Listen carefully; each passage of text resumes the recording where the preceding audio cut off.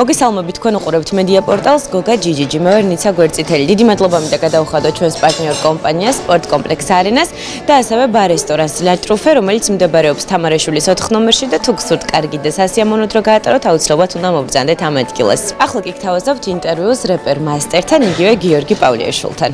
გიორგი პავლიაშვილი, იგივე მასტერი, დაიბადა 1988 წლის 26 დეკემბერს.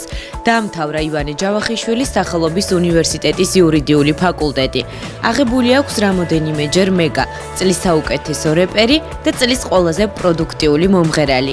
არის დასაოჯახებელი.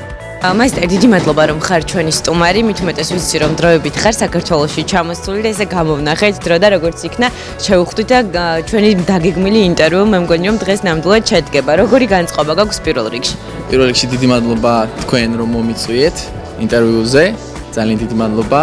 არ შემეძლო რომ არ გამომენახა დრო, იმიტომ რომ ჯერ ჩვენი მეგობრობიდან გამომდინარე. განწყობა ძალიან მშვენიერი. თბილისში თბილა და ძალიან მომწონს საქაურობა. მოდი მოგვიყევი შენ შესახებ, რამდენი ხანია უკვე რაც საქართველოდან წასული ხარ და რა საქმიანობ რუსეთში?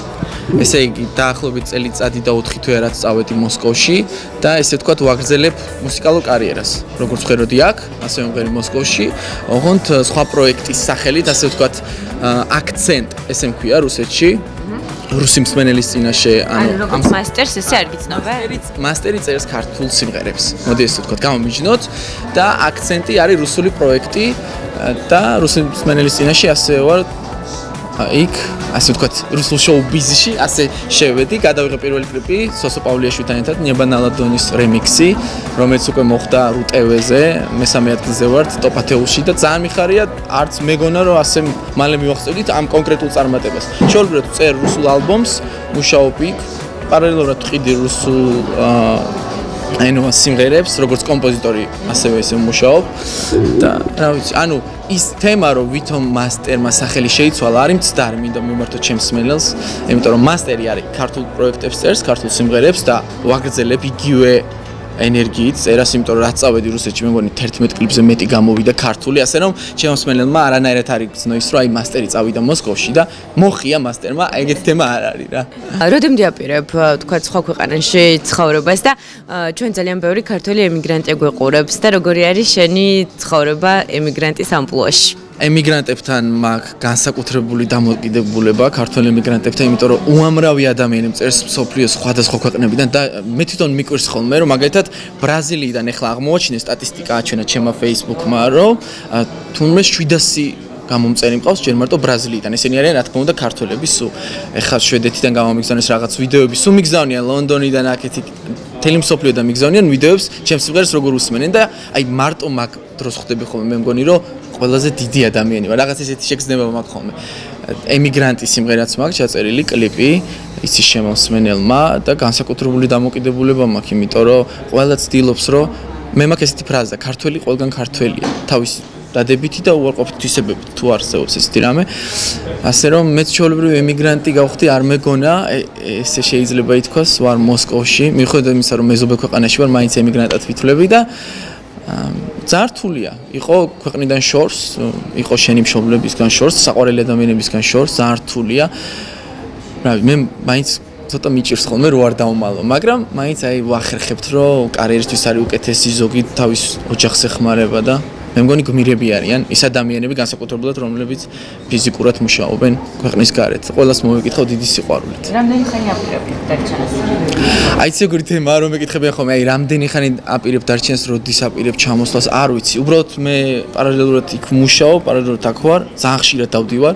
ერთმა დამიწერა კომენტარში, რომ შენო მოსკოვი თბილისის ხაზზე ხო არ მუშაობ, იმიტომ რომ ძალიან ხშირად ჩამოვდივარ. რა ვიცი, არ მიყვარს ესე გადაკარგვა ძალიან დიდი ხანი. მიუხედავად იმისა, რომ სიმღერებს ქართულს სულ ვუშვებ, მაინც ვცდილობ, რომ ჩემ ქვეყანასთან თვითონ ახლოს შეხება მომქონდეს ფიზიკურად, ასე რომ არ ვიცი რამდენი ხანი ვიქნები. თუ ყველაფერი კარგად წავიდა, უფრო დიდ ხანს ვიქნები, ვიდრე მგონია. ნახოთ. მასტერ, მოდი ახლა ჩვენს მაყურებელს შევთავაზოთ ბლიც ინტერვიუ, ძალიან მაინტერესებს და დარწმუნებული ვარ, რომ ჩვენი მაყურებელი ცელოდება. მზად ხარ? სხვათა შორის პირველად ვარ ბლიც ინტერვიუზე, ესე ვიდეო ინტერვიუზე, ასე რომ გავრისკოთ. გავიწყოთ. ცხოვრებაში ყველაზე მეტად მინდა რომ ჩემი საყვარელი ადამიანები იყვნენ კარგად და ჯანმრთელად, ალბათ ეს ზოგადად რო ვთქვათ. ისე კარიერული წინსვლა.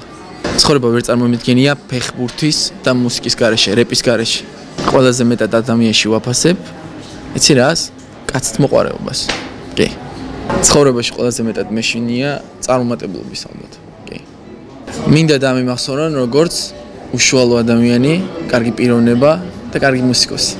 რეპი ჩემთვის არის ცხოვრება. რა შეცვლილი ჩვენს ქვეყანაში პრეზიდენტი რომ იყო? არ ვიცი, პრეზიდენტობა არასდროს არ მინდოდა სიმართლე გითხრა. თუმცა სიმღერა ხო მაგ. ესა შენ თუ ხარ ლედი, მე ვარ პრეზიდენტი, არ ვიცი რა შეცვლილი ნამდვილად. ბევრი რაღაცაა შეცვლილი, მაგრამ პრეზიდენტობა არ მინდა, არანაირად არ მიზიდავს. მაინტერესებს თუ გიტირია რომელიმე ფილმზე. კი, მაგრამ რომელ ფილმზე აღარ მახსოვს. ტიტანიკზე ნახდათ არ მაქვს ნატირები, მაგრამ რომელ ფილმზე?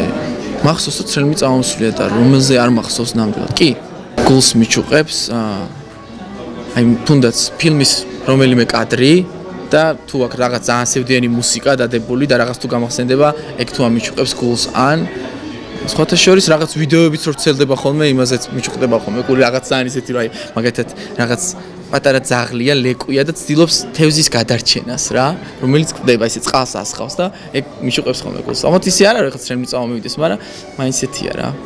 ხდება ახლოს. რა შეეხება სოციალურ ქსელს და Facebook-ს, რამდენად დიდ როლს ასრულებს შენ ცხოვრებაში? Facebook-ის როლი ჩემ ცხოვრებაში არის ძალიან დიდი.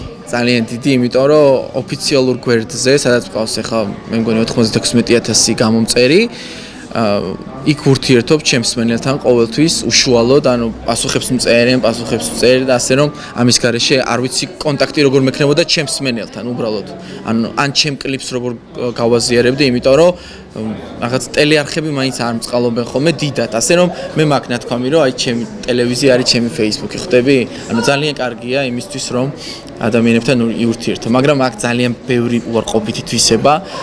აი პირად გვერდზე რო თქვა, მაგალითად მე უფრო ოფიციალურ გვერდზე ვარ სულ, მაგრამ აი პირად გვერდზე რო ხარ, რაღაც ადამიანების მონატრებასაც თითქოს ვეღარ გრძნობ ისე, როცა ლისტში ყავს შენი მეგობრები და წერ და რაღაცეები გაუფასო და აი რაღაცეები გაამარტივა, მაგალითად გოგოებთან ურთიერთობა, მაგალითად დაათვალიერებ ფოტოებს, ანუ უკვე ხვდები რა გოგოა ვინ არის, ანუ უფრო მეტი იცი Facebook-იდან ვიდრე პირადი ურთიერთობებიდან. რო ხვდები იმ გოგოს ხო პირადად, უკვე იცი რა ესეუნება, რა მოსწონს, რა პოსტებს რო გადახედო, ჩვეულებრივი მომენტი აქედან გამომდინარე, ხო რაღაცეები გაამარტივა, რაღაცეები არის ძალიან კარგი Facebook-ზე, მადლობა მარკს. რა შეეხება ტრადიციებს? მაინტერესებს ტრადიცია, რომელიც მოგწონს და ტრადიცია, რომელიც არ მოგწონს. ქართული ტრადიციები ძირითადად მომწონს ყველა. რომელიც არ მომწონს ტრადიცია, არ მახსენდება. ნახეთ.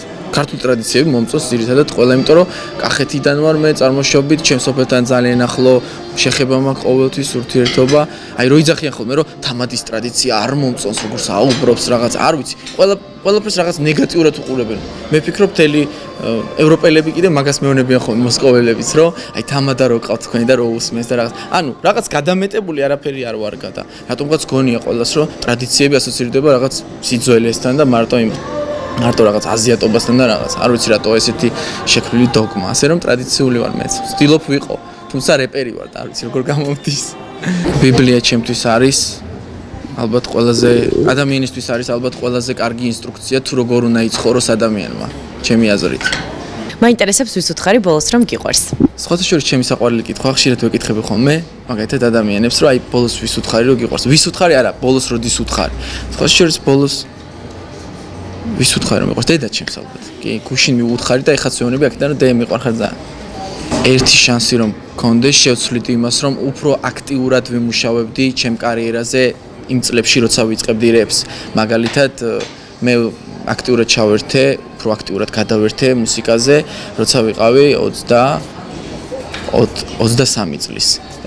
შევცვლით იმას, რომ მანამდეც უფრო აქტიურად ვიქნებოდი ჩართული კარიერაში, იმიტომ რომ სულ მაქვს იმის შეგრძნება, რომ რაღაცას ვერ ვასწრებ, რაღაცა უფრო მეტი უნდა გამაკეთებინა, უფრო მეტი, ასე რომ შევცვლით იმას. დღე რომელმაც ჩემი ცხოვრება შეცვალა, რამოდენიმე დღე იყო ესეთი, მაგალითად, როცა გავემგზავრე ამერიკაში სასწავლებლად, ასევე მახსოვს 26 მარტი, როცა საქართველოს ნაკრებმა მოუგო ხორვატიის ნაკრებს და ეს იყო ჩემთვის ერთ-ერთი ყველაზე ბედნიერი დღე, იმიტომ რომ თან ჩემი ბიძაშვილის დაბადების დღეც იყო და აი რაღაც ძალიან ბედნიერი დღე იყო რა, საქართველოს ნაკრებმა რომ მოუგო ხორვატიას, აი კობიაშვილმა რომ გოლი გაიტანა თან ბოლო წუთებზე, აი ეს იყო დიდი ბედნიერება. შემიძლია ვთქვა, რომ ეს დღე არასდროს არ დამავიწყდება. და ასევე ის მომენტი, ეხლა ხან, როცა შემთხვევით ვიჯექი რუტევეს უყურებდი მოსკოვში, აი მართლა შემთხვევით უყურებდი, საერთოდ არ ვიცოდი, რომ ჩემი კლიპი აიღეს. და უცებ მე-10 ადგილი გავიდა, მე მე-9 ადგილი და აი რომ ნახე, რომ მე-3 ადგილზე ვიყავ, ეს იყო არც არ დამოიწყდება ეს დღეები და კიდე ბევრი დღეები არის. ჭორი, რომელიც ბოლოს მოვისმინე საკუთარ თავზე, იყო ის თემა, რომ ვითომ ვიღაცებს ვაწერინებ ტექსტებს. Იმიტომ რომ ანუ ვიღაც წერდა ბლოგში დაწერეს, რომ იმდენად განსხვავებული სიმღერები მაქვს და იმდენად განსხვავებული თემატიკის, რომ თქვენს რომ აი ზოგ რაღაცას თვითონ წერს და ზოგ რაღაცას აწერინებს, არ ვიცი, ვიღაც პოეტს თუ რაღაც, არ ვიცი. აი იყო ჭორი. 10 წლის მერე როგორი წარმოგიდგენია საკუთარი თავი? 10 წლის მერე საკუთარი თავი წარმომიდგენია? მე მგონი ხანახავ ვფიქრობ ხოლმე რომ საერთოდ არასდროს არ შევიცვლები, არ ვიცი. მე მგონი მეუღლე მეყოლება გვერდით. აი თან ეგეც არ ვიცი. მოვიყვან, ცოლს არ მოვიყვან. რაღაცნაირი ცხოვრების სტილი მაქვს. მე ნამდვილად ხედავ საკუთარ თავს ისევ მუსიკაში, ყველანაირად. ვფიქრობ რომ უფრო უამრავი კლიპი მექნება, ალბათ გადასახედი, სულ მაგ თემაზე რატომ ლაპარაკობ. ალბათ იმიტომ რომ კარიერა ჩემთვის ძალიან მნიშვნელოვანია.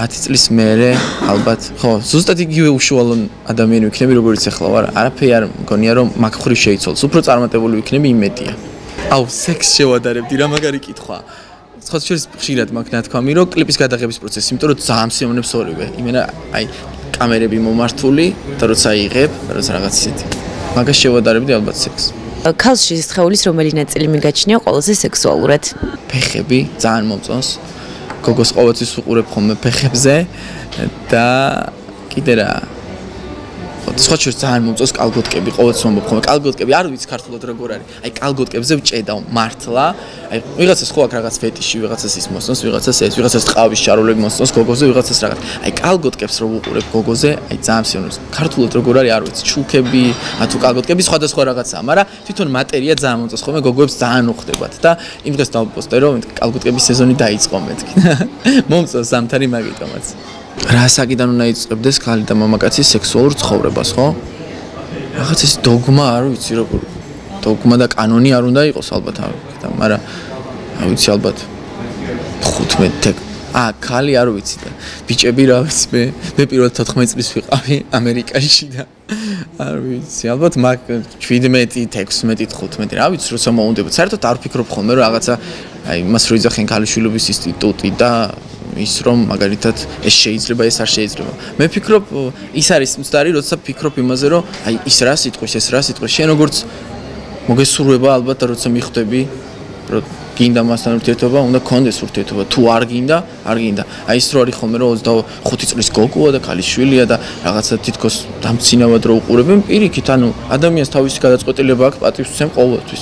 არანაირი დისკომფორტს არ მიქმნის ხოლმე ურთიერთობაში, რომ რაღაც სექსუალური უმცირესობის წარმომადგენლების მიმართ არანაირად არ მაქვს ისეთი უარყოფით დამოკიდებულება ნამდვილად ყველას გაუკვირდება აბა ის სიმღერა რა არის დამილინკავენ მე მამაკაც არასდროს ერქმევათ სოლი ამას არ დაუშვებ შანსი აქვს 0 ამაზე ვარ დღემდე რომ საქართველოში ყოველთვის ესე იქნება უბრალოდ არ მომწონს რაღაც პროპაგანდას როცა აქვს აი პროპაგანდას რო უწევენ ამ თემას მაგალითად როგორც გეი პარადები ან აღლუმი ჩაატარონ ან უბრალოდ გამოვიდნენ თქვან რომ იცი ეს ჩვეულებრივი მომენტია და აი ბავშვმა შეხედოს და თქვას რომ უი ორი ბიჭი ერთმანეთს კოცნის და ჩვეულებრივი მომენტი აი ეს ჩვეულებრივი მომენტამდე დაყვანა რო ხდება ესე აფიშირება ამის ეგ ანუსიამოვნებს არასდროს და რა შეეხება შენ სამომავლო გეგმებს რა გეგმები გაქვს უახლოეს პერიოდში რა შეეხება სამომავლო გეგმებს თბილისში ჩამოვედი და გადავიღებ 2 კლიპს სავარაუდოდ